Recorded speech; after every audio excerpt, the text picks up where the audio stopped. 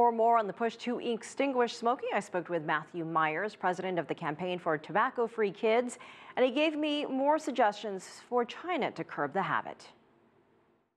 China's taken some important first steps, and you've seen the results of it.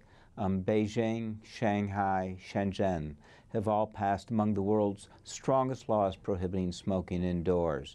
2 years ago, the Chinese government curtailed the most egregious types of tobacco advertising and increased the price of cigarettes, but only modestly. As a direct result of those actions, for the first time in history, in the last 2 years, we've actually seen a modest but real decline in cigarette sales in China.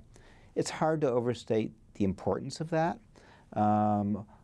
China has over 30% of the world's daily smokers. 23% of the 6.4 million deaths from tobacco around the globe take place in China. So these are incredibly important steps, but they're only first steps, and that's what's really important to realize. China needs to protect all its citizens from secondhand smoke, not just in its major cities.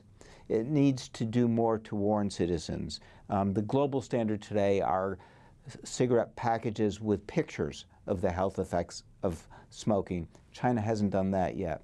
And perhaps most importantly, it's incredibly important for China to raise the price of cigarettes. That's the most rapid way to decrease tobacco use among its citizens. Even as cigarette sales declined in China, overall revenue increased because the tobacco company, even in China, has the ability to increase price, in large part because cigarettes are addictive. So this is one of those situations where you can take strong policies, see declines that are gradual but meaningful, and still not hurt the economy of the tobacco-growing regions. We have some other countries like Brazil, other Latin American countries that have seen a better success rate in getting smokers to quit, or their numbers have declined. What are they doing that nobody else is, and what are they doing that other countries can learn from? Brazil, which used to have a smoking rate close to 35%, has a nationwide law banning smoking indoors. It has among the strongest, most effective graphic warning labels. It has repeatedly increased the price of tobacco products, and it provides free tobacco cessation assistance to its citizens. As a result, it's seen smoking rates decline from over 34% to just about 15%.